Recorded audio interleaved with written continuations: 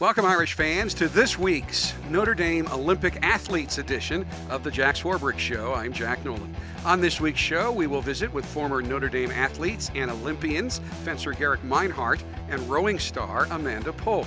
Now, we tape this show late on Thursday night to accommodate the schedules of our Olympians, so James Onwalu is taking the night off to rest up for the Stanford game. But despite a busy week with games this past Sunday, and midterm softball star Rachel Naslin has made it here to handle the co-hosting duties later on in the show with Jack Swarbrick. But we're going to get it started. Jack and I having a little chat here with some hot topics among Notre Dame fandom. And one of them is, why did Notre Dame play North Carolina State in a hurricane last Saturday? And I've seen some of the postings on social media that Jack Swarbrick should have stepped up and said, my team will not play in these conditions. But it doesn't work that way, does it? Well, it didn't in this case. I mean, there's circumstances where it might. So there were a couple of factors that played into it. In the week leading up to it, starting on Sunday, we had daily conference calls with the conference, NC State, and in some cases governmental officials trying to sort of analyze what was happening, what might happen, and in fact work through the logistics of potentially moving it to Sunday.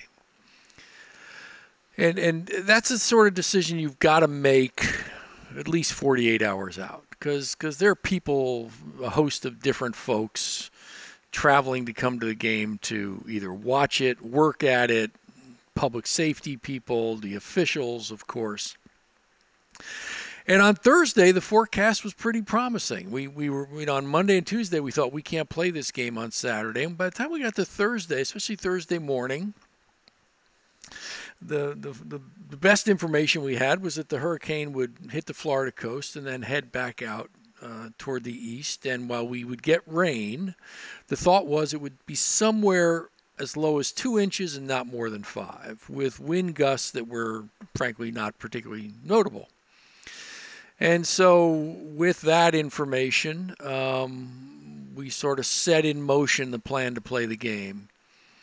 Even Friday morning, the forecast wasn't, it had gotten worse, but it wasn't that bad, so we boarded the plane and we went. And at that point, you really are fairly committed. And we had an interesting dynamic here in that we knew there were other games being played in the area. UNC was hosting a game at Chapel Hill. Wake was playing a little further away, of course, in Winston-Salem. But especially the Chapel Hill game, knowing that was going on as well. And so we found ourselves in a position where the options were not great. We had set in motion the events that caused everyone to be there, and felt fairly committed to try and play the game. Now, having said that, we believed and had been sort of led to believe that the field would drain better than it did, and it didn't. And so, the rain and the wind alone, I think even reflecting on it, I'd probably make the same decision. If I knew the playing surface was going to be the way it was, we probably would have stuck with the Sunday alternative earlier in the week. But we didn't know that. Hindsight's 2020. The football staff did a great job of both analyzing it and preparing for it. But at the end of the day, when you get there and everybody's there, there's a pretty strong commitment to play. And once you kick off, it's the official's decision. You're no longer in charge. Now, I want to make it really clear to everybody listening, in no way are we, by starting our show with this topic, implying that the reason Notre Dame lost the game was because of the weather conditions. But I know I tweeted out in the first half, I don't tweet a lot during games, but I didn't want anybody to say later, well, you're just saying that because Notre Dame didn't win. NC State's very good. They're 4-1. They were 21st in the nation in defense and offense. They very well at home. Ironically, the 50th anniversary of the opening of their stadium could have won that football game. But what I was concerned about was really with how important these games are and how hard everyone prepares to play them.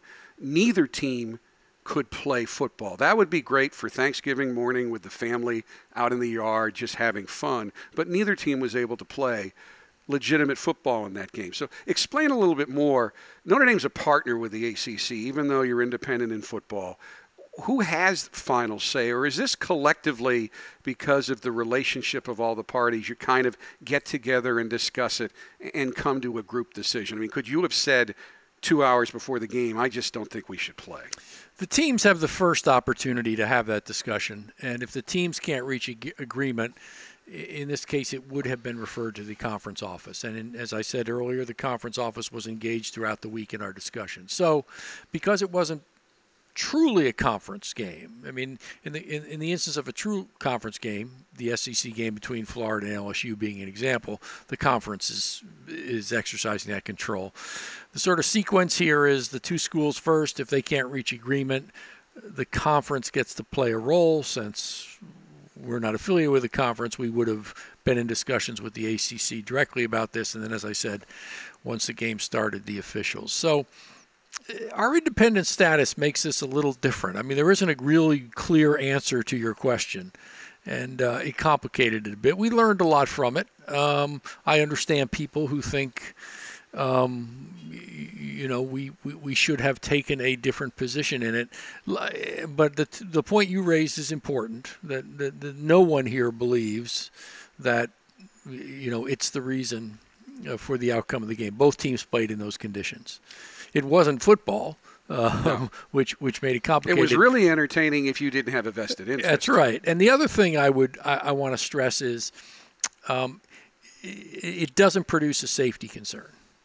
That's a good point. In fact, it's while it's not safer. Football, it's safer. Nobody's cleats are going to grab the grass, and you're going to hurt a knee.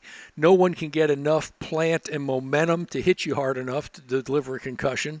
When you fall, it's like falling on a pillow because it's mud. So at no point were we indifferent to the safety of the students. We understood those conditions, as miserable as they were, did not present a safety risk. And the only risk that was possible was lightning, and you had a delay for that. We did have a delay for that. So everybody was protected. Yeah. Do you think long term, because football has this tradition of playing in whatever weather condition, 20 below, a blizzard. This was unique, a hurricane. But you've kind of pointed out that the major problem, and one of the reasons Notre Dame might have been throwing when people thought they should be running, was one side of the field seemed to have 1 inch to 2 inches of standing water. If that wasn't the case in the future, same situation, do you think the same decision would be made if you didn't know there was a drainage problem? And if you did know there was a drainage problem, probably a different situation, a different decision would have been made. Yeah, if the field had played better, I frankly don't think this is much of a discussion. I mean, we've played in gustier conditions. It rained more at Clemson. Clemson was wetter last year. But the field here was the dynamic that really produced a different result for us, and just as I said earlier, just added a dimension to the game that took away things that are sort of central to a football game. Normally in wet weather, the offense has a significant advantage in passing.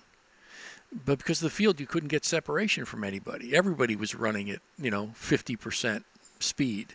And so that normal advantage you get in wet weather just disappeared. And the one other difference was the footballs, at least at Clemson, were dry because when you put them on the field had drained better. Here, not only were they wet, they were put down in 1 inch of water so that you could not keep the footballs dry. Yeah, and you had places on that field where you couldn't make any traditional move. It impacted snapping, it impacted running.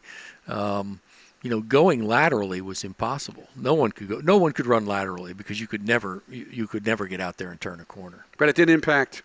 It impacted both teams, didn't determine the winner. And the bottom line is Notre Dame is now 2-4, something that is not acceptable at this university. And, of course, in the social media world, there are lots of ADs out there who want to make decisions, hiring and firing, and they wonder what your reaction is right now. And I can vouch. I'm just around here and there. Sunday when I went up for the little teleconference, you and Coach were meeting. Wednesday, you and Coach came off the field with very friendly but intense conversation. So folks do want to know, what are your thoughts right now on the status of this program and the status of your head coach? Well, as I try to stress each time these issues come up in any of our sports, I evaluate the program. And we want to win, and we want to win championships, but if that's all you're measuring it on, you'll get really bad reads. And so you want to know where your program is, and that's why I attend so many practices. That's why I spend so much time with our staff and our players. And my confidence in the program remains very, very high. You don't have any of the signs of a program in distress. Some teams, and I'll use the 12 team as an example, have a really remarkable way to win. I mean, they win games that maybe they shouldn't. They find a way. This team has struggled to find a way. It's been a position to win every game. It has had the ball in its possession with the opportunity to go ahead or tie at the end of every one of these games. We just haven't quite gotten that done yet. That's a pretty small margin. I mean, I'm not dismissing it. We don't want to be 2-4, but all of the things, and there are a host of them that I look at to evaluate the program, I feel very good about. My confidence in Brian is as strong today as it was when we were, on our way to an undefeated season and national championship. I understand the distress our fans feel, especially in a social media world that wants instant results. But how many schools in the country have a coach who's taken a team to the national championship game in this decade and to a January 1 bowl? I take a longer term view. I love the composition of this team. I love our staff. I wish the results of these games had been different, but they only slightly impact my view of where we are. And you have as good a view, probably the best view, of the resources provided and the obstacles. And I don't mean that in a negative way, but athletes here have more responsibilities in a lot of places, including excelling academically, and they graduate on time, which is something that contributes to the fact that this is, and I was surprised, I knew it was one of the youngest teams that I'd been around. It's the youngest team in terms of returning starters since 1972 when freshmen were made eligible once again. So you've got a young team that's still trying to learn how to win. As you look at that big picture in long term, are you seeing everything you want to see to return to success? And I know Coach mentioned he was at Grand Valley State. They had a 5-5-1 season in 1999, and he compared it to now. They played a lot of young people, a lot. And they went on to win 50 of their next 54 games in the following season. So you see a similar situation here. And I'm not predicting 5 national championships and that kind of winning, but the foundation there. Yeah, I mean, I'm just not familiar enough to know whether that historical precedent is relevant to us. Again, I'm not, I don't read so much into this result that it impacts my view any more than I read, than I conclude at the end of an undefeated season that everything's fixed and we're perfect and everything's going to be good and we'll never lose again. You just can't look at it in those small snapshots. And the challenges we face because of the way we approach football are ones I embrace, I love, I want them. We're playing a team this week who has a great record in the past 5 years of their accomplishments. They have been a play or two away from the conference football playoff semifinals in a couple of years here. Their ranking has been, I think, generally speaking, in the past 5 years, second only to Alabama at the end of the year. So, you can do it. They're doing it too. The dynamics do create challenges, but they're challenges we embrace. Our teams are always going to be younger. They're going to be younger for reasons which are all good. One of the reasons is we got very talented guys who have an opportunity to go to the NFL sooner, and that's great. I mean, 10 of them went this year. 10 of them went, and I love that. I love, would we be better if Will Fuller was lining up at the wide receiver and C.J. Procise was still with us? And, I could go on and on. Absolutely. But I love that those guys get those opportunities and take them, and that we've positioned them to do that. I love that our young men generally are in a position to graduate in 3.5 years. And sometimes that means they transfer somewhere else to play. Sometimes in the instance of Steve Elmer, that means they start their other life. Which they have an option to do. Corey Robinson has actually started it before graduating. Yeah, I love that. So we are always going to be a little younger. We are always going to be a little less experienced. And we are always going to put demands on our student athletes that some other people don't choose to. And I embrace all of that. It is not a reason we can't win here. We can win with those things. We can win, and we can win a national championship. This series this weekend, it's always been an interesting series because it is probably the two academically elite colleges that play championship-level football consistently. For you specifically, as a Notre Dame undergrad and a Stanford Law grad, is this game different for you? Oh, absolutely. Yeah. I have such, everybody's affinity runs principally to their undergraduate institution, and that's true for me. Mine lies here, not just because I work here, but that's the way you feel. But still, I have such an appreciation for both places. I was an RA at both institutions.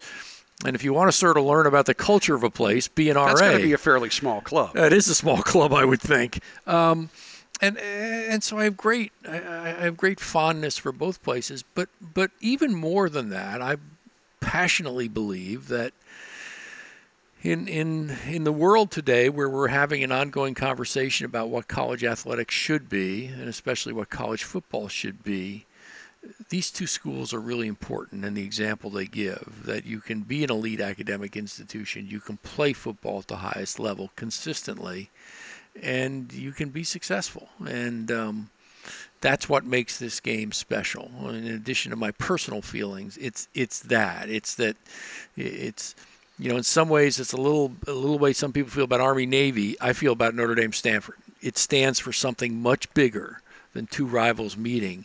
It stands for the proposition that two elite institutions can be very successful at football. Now, you started really your athletic administrative career in amateur sports in Indianapolis, led the Pan Am Games. So I know for you it's very special that so many Notre Dame athletes have been going on and not only competing in the Olympics, but being very successful in the Olympics. And you're honoring 6 athletes who were able to, you invited more, 6 have been able to make it this weekend, who competed in Rio. Just talk about why that is so important in the big picture, and also why it's important for Notre Dame to be sending so many athletes to the world's biggest athletic stage. Yeah, it is very important to me. It's one of the things I first did when I got here. We were coming off an Olympics in my second year here, and I said, what do we do to honor our Olympians? And we didn't really have a program, and I said, let's do something with this. In part, it's because I know how hard that is. I represented as an attorney a host of national governing bodies. That was the principal area of my practice. So I got to know all those athletes. And there is no pressure in sport like the pressure of only getting a once in 4-year shot to make it or not make it. And maybe your entire athletic career only spans one Olympic Games, right? If you're at the peak of your career in 7 years and the Olympics in the middle of it, you get another shot. You may never get another shot. And so it is such the pinnacle of sport in that way that I admire it for that. But it also speaks to our commitment to have all our sports perform at an elite level. We're really proud of that at Notre Dame. We have 26 sports. And we want to win in all of them. We're not saying, well, let's be really good in football and basketball and hockey and a couple of others, and then we'll not worry so much about our other sports. Our commitment is to every student who decides to come compete here, to give them the resources and the ability to reach their dreams, whatever they are.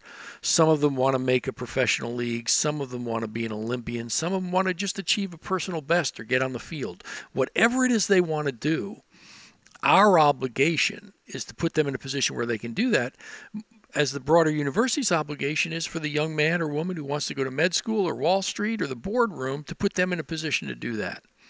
And so I'm really proud that we've been able to do that, and I'm incredibly proud of the people who represent us by representing a country in the Olympic Games. And I know we are delighted that we have a couple of those Olympic athletes with us here for this week's show. Rachel Naslin will step into my seat for the remainder of the show, and when we come back, we will talk with Notre Dame rowing star Amanda Polk.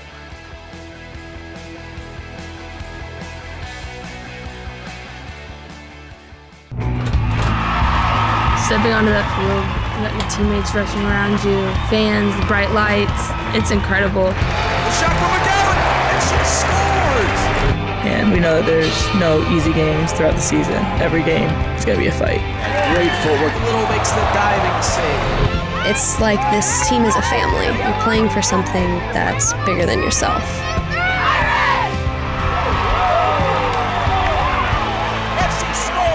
Our first guest on this week's show made Notre Dame history when she became the first Fighting Irish rowing alumna to earn an Olympic medal when she helped the U.S. women's 8-win gold in Rio. Amanda Polk has spent 7 seasons as a member of the U.S. women's rowing team and was part of the U.S. women's 8 boat that set the world record at the World Rowing Cup. She is also the most decorated rower in Notre Dame history. A 4-time All-American at Notre Dame, she served as team captain in 2008 and was a key member of the 2006 team that earned Notre Dame's first bid to the NCAA championships. Currently, Amanda is pursuing career opportunities in South Carolina while preparing for a Thanksgiving weekend wedding to Eric Sobolewski, an assistant professor at Furman University. They'll be married in Wrightsville Beach, North Carolina, and we're so happy she stopped by to visit with us this week. So which is a bigger deal, the Olympics or the wedding? It's hard to tell, really. I mean, look at this jewelry. You have this, and then you have this. How do you decide? Which is more valuable? And for those of you listening on radio, we got a side-by-side comparison of the Olympic gold medal from Rio and the engagement ring, both of which are blinding. So congratulations on both. Thank you, thank you. I do say that Eric is my other gold medal. So I got him first, and that helped me get the Olympic one. You know, I don't think you and I have ever talked about this, but I represented United States Rowing for the better part of 15 years as their attorney. No, you haven't. Yeah, and so I was at Olympics with them and was around the program a lot, and they weren't any close to being as good as you guys are now. You guys are the dominant team. I mean, you know, going into the Olympic Games, this was like, oh yeah, American women are going to win, you know, because they're so good. How did you help get the program in this place? Well, I actually started 15 years ago, so we just missed each other. But with that being said, I mean, it's been a long journey, and I think that Title IX has helped a lot of young women find opportunities in rowing at the D1 level. I know that's where I found my place and my passion in rowing, the sport. And from then, it just kind of evolved into national team process, and then senior team, and then Olympic team. And I really do think that the United States women's rowing program has really grown over the last 8 years that I've been involved with, at least even just the senior team and my journey to the Olympics. So it's pretty incredible because the athletes that are coming in now, I remember coming back from 2012 thinking to myself, oh man, these younger girls, they got nothing on me. But at the same time, these girls came in hot. They were stronger than I was after I graduated. And I really do think that each generation is just getting better and better. So I took it upon myself to step up my game to make sure I stayed with them. And in the end, I grew a lot and really learned a lot about myself. What was it like rowing on such a large stage? It was I can't incredible. imagine. So the awesome thing about it is that you don't think it's that large of a stage because you do the sport day in, day out. You practice like you play. That's one of my favorite little quotes that I like to tell my teammates. You know, what we put in, the intensity we put in every day is going to help us in the end. And a race is just going to feel like another practice because we push ourselves and help one another. And that's how we grew close together, and that's how we built the trust among the 9 women that we had in the boat. And so for us, it obviously was the Olympics. It obviously was a huge deal. But at the time and in the moment, we were just focused on what we were going to do, the 9 of us. And our stroke, Amanda Elmore, she actually even said to us, which I'm sure she didn't tell too many people this, but the night before the race, she actually said, you know, I would do this race off the cameras with you guys and give everything to each and every one of you. And that was our goal. It was, you know, this was for each other. This was our journey and kind of the pinnacle of our sport where we took off and we took advantage of the opportunity we were given. Did you guys face any large obstacles in that environment in Rio, like with the course or anything? So there were a couple days where the course was closed because the wind was so high. The waves, it just made it unrowable conditions. So there were days we had to alter and change our schedule and our training schedule. But, our coach was very good in reassuring us that we just have to stick to the plan, stick to the training. Everyone in the regatta is facing the same conditions, so we're going to handle it better than everyone else. And our team did an incredible job. Now, how much is the team together in the course of the year leading up to the Olympics? So I've been with the last group of girls for the last 4 years, and some of them 8 years. It is definitely a long time with each other. So our training camp is the big boat training camp, which out comes the women's 8, and also the women's quad. So you're in this camp all year round, going being selected, challenging each other, constantly competing with each other for a seat in one of these large boats. So, we're talking about a year-long process. And even when we go out, so our base camp is in Princeton, New Jersey, and we're there primarily in the year, but then except when you go to California. Exactly, except when we go to California, which we cannot complain. We almost skip over winter because our lake freezes and we go to the Chula Vista Training Center. And out there, sometimes it's even more of a challenge because we are eating together, sleeping together, rooming together. Right on top of each other, walking to and from. Whereas in Princeton, we have a little bit more freedom from each other. We all have separate housing situations. But then it also builds a camaraderie where you realize these girls are incredible women, and you get to know them off the water, and you realize, what you're really doing as it becomes a sisterhood, which is a great dynamic team and great environment to be in. There must be some really tough choices involved in forming that final sisterhood, though, right? There must be some women you grow close to that ultimately don't make the 8. This is very true. This is definitely one of the hard parts because our group is about 26 to 28 girls at one time. And, if you just focus on the 8, because it's a different type of rowing, sweep rowing versus the sculling, the pool's even just that much smaller. So you're right. You're competing against your best friend for a spot, but you would like to think that at the end of the day, it won't ruin your friendship. We try to keep it very professional, and what happens on the water is nothing personal against anyone. We're all trying to reach our own goal and try to build the team up. And I'm a firm believer in, the team is only as strong as, the bottom person, and the bottom person is ridiculously strong there. So I felt like there was no weak link.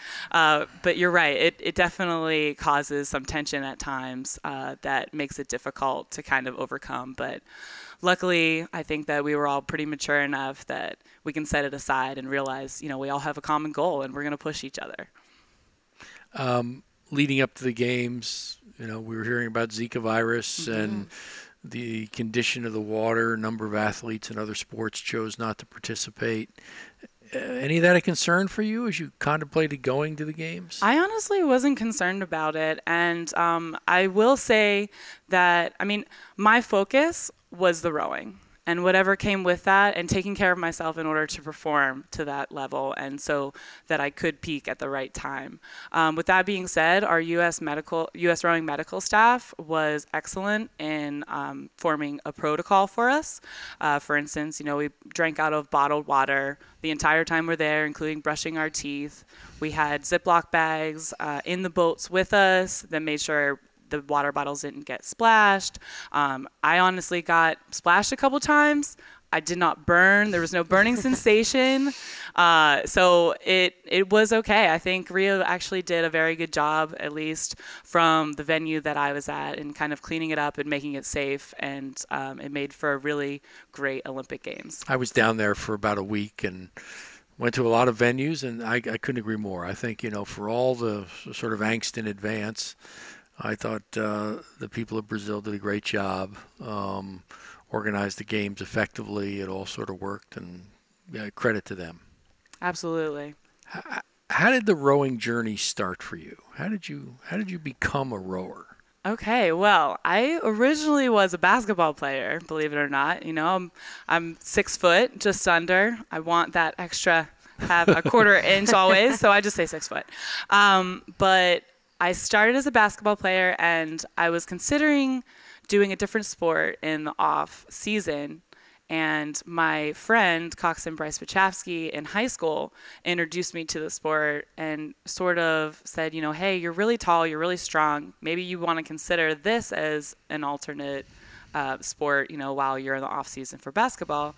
So I did. I tried it, and my very first time I did the rowing stroke, it was actually during an indoor rowing machine, which if there are any rowers out there that understand what that means. Erg. The erg. It is the awful. worst. I've had to do it, and I'm not even a rower, and it's tough. Yes, it's a love-hate relationship for us rowers as well. Yeah, I bet. But I had my first indoor erg rowing race, and after that, it was mainly when I got on the water with my other teammates and high school friends that it just took off, and it was really, I guess, clear to me when I got a phone call after an indoor erg race asking me if I wanted to try out for the national team, for the junior national team. And at that time, I had no idea that there was such a thing. And so my mouth dropped. I couldn't believe this guy. Steve Hargis was his name, Coach Steve Hargis. He basically taught me how to row well because I lost a lot of basketball shorts out there on the Pittsburgh, on Allegheny, and it's crazy. But so I got into the sport there, and I remember I still didn't know what I was getting into until I went to the Junior World Championships in Bagnoles, Spain in 2004.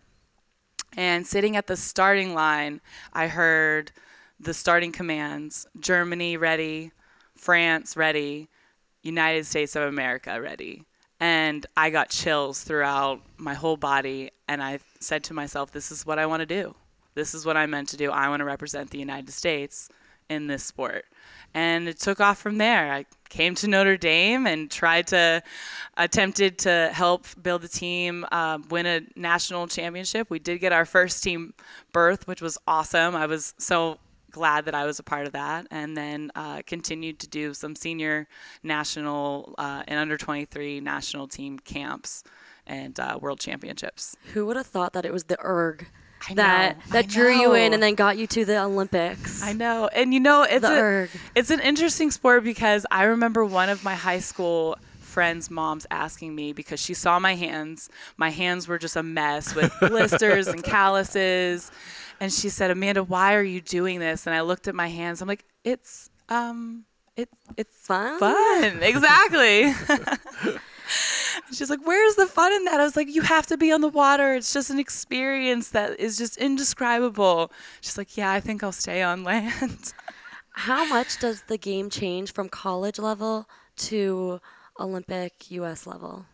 Honestly, I really feel like each level I just took another step up. So it was a really great progression for me. From high school to college, I learned a ton about myself, about being a good teammate, about just and what it takes to be a good athlete and student, because balancing and time management was so critical in college. I remember graduating and being like, I'm just so thrilled that I was able to get all of it in, because a student athlete's very difficult, especially at the high standards at Notre Dame. And from then, I took another kind of step up, and I didn't have the classes anymore, so I could focus just on training and taking care of myself and doing a little research on like what it takes for good nutrition and whatnot to be at the senior level. Then when 2012 happened and I was the alternate, it was disappointing for me for sure, because leading up to it, I was in some very fast 8s and very fast lineups. But coming back and looking at that and then realizing I feel like the London journey to the present, it's a completely different person. Like my game was stepped up so much more, and that's what I needed. I needed to push myself more than I ever had before. And some of that attests to just the strong group in Princeton that I was a part of. And some of it was that I think through that failing for me, I had to find another level of strength that was going to get me in that boat and to win that gold. I have a theory that there really isn't anything comparable in sport to 8 people being in perfect synchronization and the boat starts to fly. When that really happens. I mean, that must be such a unique feeling. It really, really is. And I think that feeling is why I was so passionate about it. You do a lot of strokes together, and once you get the boat up to speed, it's almost like a joyride. Yeah. But you're the machine, you're the motor that's making this happen along with these 8 other women. And I can share with you that during our final, the first 1,000 we were down, which was slightly unusual for us. We usually have a slight lead, at least in the first 500. And it was incredible because there was no waver in confidence or trust among the 8 women. Now, you were probably wondering, well, like, how can you even tell that? When you sit behind someone for so long or in front of someone, you can feel the dynamic. It's just it's a very nonverbal communication. But then our coxswain, right at the 1,000, she made a call that said, "We are the United States Women's 8." And all of a sudden, you felt this electric surge go through the boat. And the next thing we heard was, "We have 6 seats up." It was incredible. I mean, I'm still getting chills talking about it. Just because, like you said, the unison that we had and the trust that we had, you really can't describe what you feel unless you're in it. So it's definitely a memory that will be with me forever.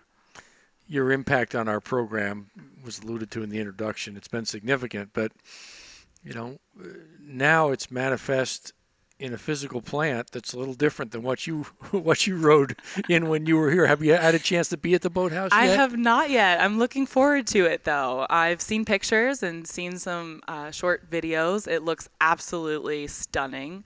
I can't wait. I apparently have a locker there that Coach Stone surprised me with. He sent me a text and said, "Hey, look at this." And I said, "How did I get that?" And he said, "Did you look at the title? It says Amanda Polk, Olympic champion. That's how you got it." I said, "Oh, well, whose stuff is in it?" And he goes, "Nobody's, it's yours." So he was trying to, it didn't hit me. It was just like, okay, but that's not my boathouse, sort of thing. But it's incredible. I'm really excited to see it. I can't wait for you to see it. We're really proud of it. Thank you. It's a great facility, and you helped in a very specific way to build it. Is there another Olympics in you? That is to be determined. It's really tough right now because I have a lot of life things happening. She has to focus on her wedding. Focusing on my wedding. She has to focus on her wedding. She spent the whole year winning a gold medal. Well, and what's so awesome is that coming back and celebrating with your family and friends that you've lost touch with or you haven't been able to visit, just because training for us is 24/7. There's, maybe like 7 days out of the whole year that you feel like, okay, I can maybe breathe one day. Especially every year it gets a little bit tougher. But yeah, it's really nice, and we'll see. It's to be determined. This year, I think I'm just going to focus on life decisions outside of the athletic realm, but obviously still stay in shape just in case. Well, best of luck. Congratulations on all your success. Thank you so much. I hope your wedding is a spectacular day. I'm involved in planning one of those myself for my daughter these days. To you. So sign the band contract and the bus contract today. And a future bride here. Yeah. But we are so proud of you. Thanks for what you've done to put Notre Dame's rowing program on the map, but especially to help build the juggernaut that the U.S. Olympic team is. Oh, thank you for having me. I really appreciate it. Love coming back to the alma mater. Thank you. We'll be back in a minute.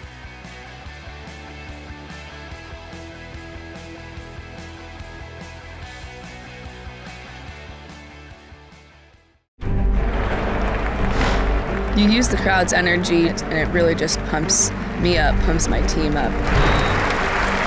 Just to have your emotions heighten your stomach, it's a nervous, excited feeling, gets your adrenaline pumping.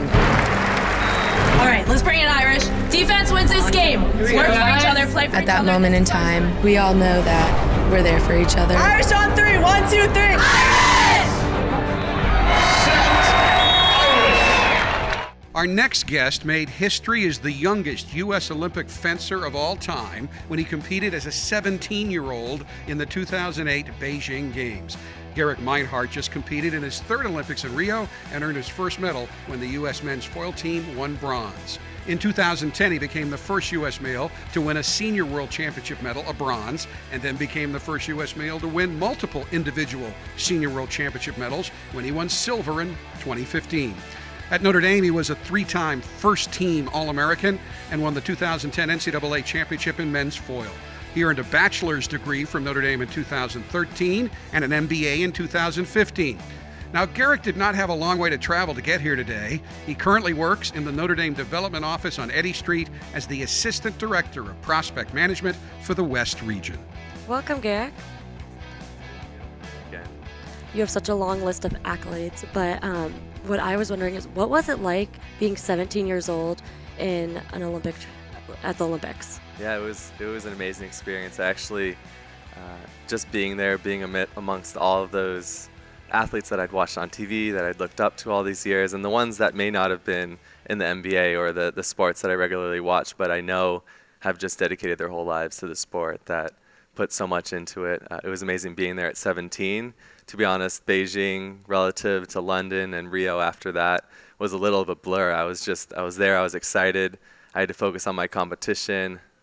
I put it all out there. I competed. I was the youngest by 5 years in my event, so I didn't have real hopes at a medal, but it was a great experience. I fought my hardest, finished the event, learned a lot, and flew here to freshman orientation right after. Well, it's crazy to think that most people, their first thing is they're going straight to orientation, and you're off traveling to a different country to compete against what you said. I mean, people who are much older than you and that you looked up to, which is just an incredible experience. Yeah, it was cool. I got here, we had freshman orientation, watched closing ceremonies together with my new roommates and my dorm mates. So they probably were a little starstruck too, being like, I'm rooming with an Olympic.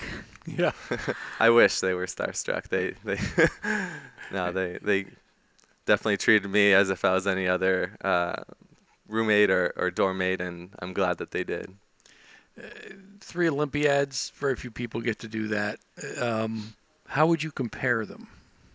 Are there moments that stand out in one versus another? Definitely. In Beijing, at my first Olympics, as I mentioned, it was a little bit of a blur. I don't think I took enough time to really take it in, but also I was just so young that there was so much going on. I hadn't experienced it before, that I couldn't help but be overwhelmed in a way. As far as the competition went, I took 10th. I had a really strong first match against an Egyptian fencer and then lost to a Chinese fencer who was much more experienced than me, overpowered me, and won the bout handily. And at that moment in that defeat, it only motivated me further. I mean, seconds after stepping off the strip, I was excited to continue fencing, to get to Notre Dame, be able to train with such a strong team, be a part of this family, and continue to grow and set my sights on London and then Rio after that. And even when London came around, we were still such a young team. I'd suffered 3 knee surgeries. Unfortunately, I wasn't 100% during that qualification period, so I only qualified for the team event for London. We took 4th, which is always tough, falling short of that medal, falling short of the bronze medal. But we were still the youngest. We hadn't been consistently performing, so even 4th was an accomplishment for us at the time. The next year is when we really jumped to the top of the world rankings and made our presence known. And it's been amazing to be a part of this growth for U.S. fencing, and to be a part of this team that finally made it to the podium in my event. Well, again, for those on radio, we have the great benefit of having the Olympic medal with us, the bronze medal. And is that the capper to your Olympic career? Are you done, or is there another Olympiad in front of you? To be honest, I mentioned those knee surgeries, and the fact that I've been to 3 already is something that I'm so grateful for. After being at one, I was, already grateful and honored to have been able to represent the United States. I would have been happy and content with my career, and that's really how I've taken each day. I work hard to improve, enjoy fencing while I'm able to, and kind of am appreciative of the fact that despite those injuries, despite the setbacks that I've had and that my competitors have and that all athletes do, I've been able to and have been grateful for each next day. So that's kind of a obscure answer to your question. It doesn't look like I'm going for Tokyo 2020 at this time, but I haven't fully retired yet. Could change. What at what age did you start fencing? Like, tell us a little bit about how you got into the sport. Yeah, I started pretty young. I was 9.5 years old. A family friend was actually a 3-time Olympian starting up a youth club in San Francisco. So my parents signed me up, thought I'd enjoy it, and they were right. I loved it. There were a lot of kids my age that were there starting at the same time as me, so we grew up together.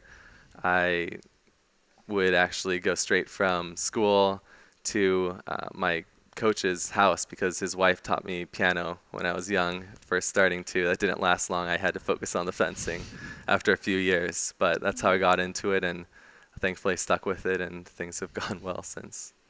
Why Notre Dame? I visited Notre Dame, obviously, when I was 16. The year before, I had to make that decision. And one of the main reasons why I visited in the first place was because of its elite fencing program. I knew the coaches at the time. I knew a lot of the fencers on the team. I came and just loved my experience. I was a recruit there and had an amazing time. I felt like I was already part of the family, and everyone wanted me to be there and join that family. And I don't regret it at all. Obviously, I've loved it, and I've continued to feel a part of the family since I stayed for my graduate degree, and now I'm working here as well. I'm sorry. I can't believe they mentioned you got the MBA and didn't mention that you took Professor Swarbrick's class on sports media and the MBA program. I've been meaning to sign up for that, actually. But you didn't. I noted. Yeah, I heard you're a hard grader. Well, you count the ums, I think, right? Well, speeches.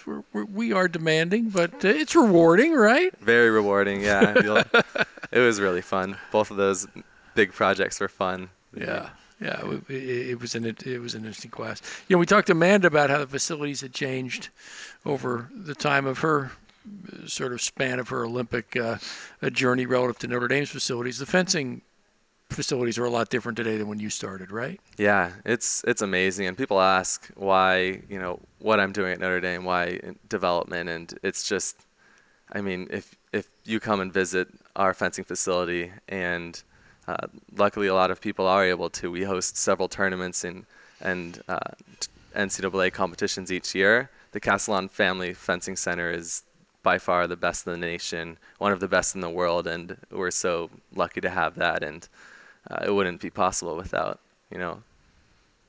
how generous everyone is to the university, and our team is so grateful.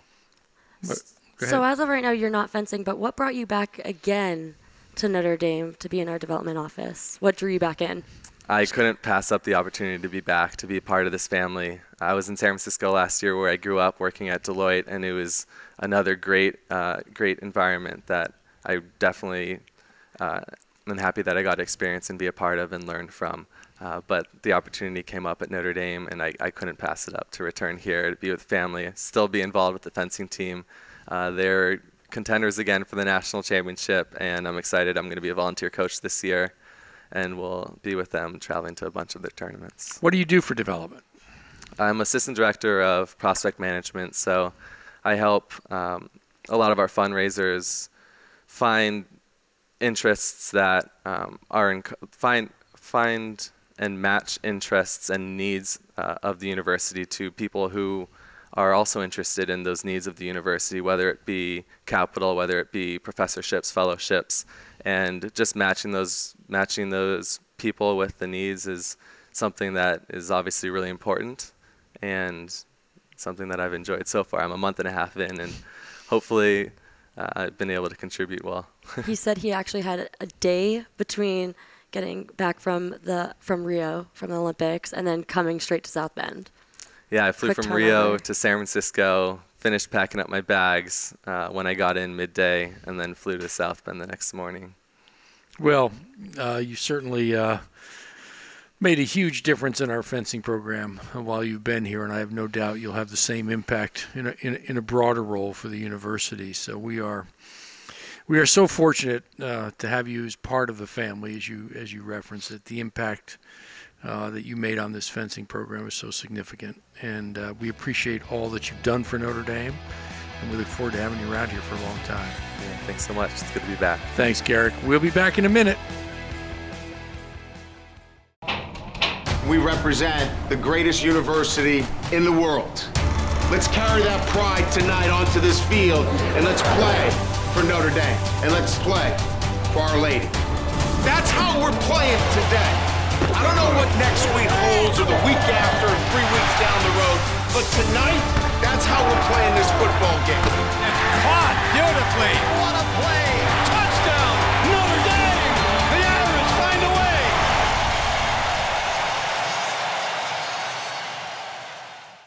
Welcome back to the Jack Swarbrick Show, and here to wrap up another busy week are your hosts, Rachel Naslin and Jack Swarbrick. Welcome back, Rachel. I don't know, you were awfully good this week. Are we going to let James come back? What's the deal? I don't know if he's invited back. He put his beauty sleep ahead of our show tonight. It can be the Jack and Rachel show from now on. Yeah, well, maybe the Jack and Rachel show with guest appearances by James on Maybe the we could, I was going to say we could throw him a guest appearance. Also appearing, James on the I like the also appearing. Well, James was getting his beauty sleep, but he needs a really important contest for football this week against Stanford. But it's not the only big event going on campus. Nope. As you pointed out earlier, volleyball's been knocking it out of the park, 6-0 in the ACC. They have a really important match Friday here against North Carolina. So I will be there. So we hope people will be there, join you there. Big crowd to root them on.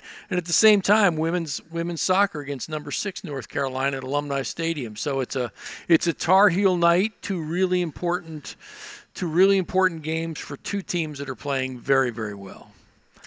With that and some great road events, our number 1 or 2 men's soccer team is on the road in an important contest at number 10 Virginia. That'll give them just one more test in what's been a remarkable year for them. So a lot going on campus, a lot to do. Another night football game, which we talked about, changes the dynamic a little bit. Does. So be a lot of fun in South Bend this weekend. And so I look forward to seeing you and James next week, and go Irish. Go Irish.